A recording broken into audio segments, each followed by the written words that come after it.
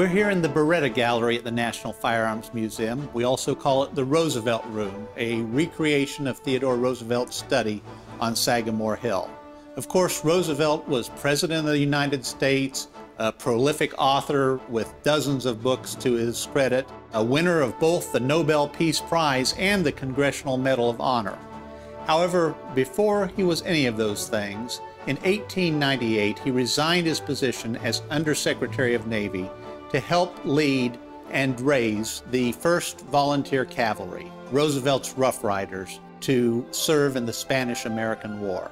The very day that he left New York for San Antonio to train the Rough Riders, he received this revolver, a Smith & Wesson New Model No. 3.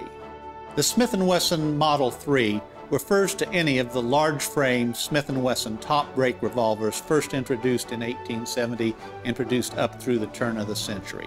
The new Model No. 3 was probably the perfection of this single-action design.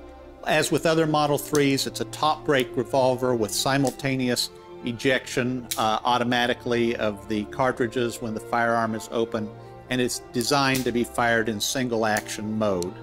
It was a very popular revolver with target shooters, very accurate, dependable revolver, and probably held most of the target records at the time. This particular revolver is a very unique new Model No. 3. The standard production chambering for these was 44 Russian. However, this one's chambered for the .38 service cartridge. Only a handful of guns from Smith & Wesson were chambered in this cartridge, but it makes sense that Roosevelt, going into the service, would want a revolver that took the standard military issue round. It also has the unusual fixed combat target sights. This gave a better sight picture than the traditional fixed sights of the new Model 3 revolver, but were sturdier than the more fragile target sights of the era. As befits a person of Roosevelt's stature, it's also engraved at the Smith & Wesson factory by one of the Young family members, probably Gustav Young himself. He picked up this revolver on his way to train the Rough Riders, and we think he probably intended to take it with him to Cuba.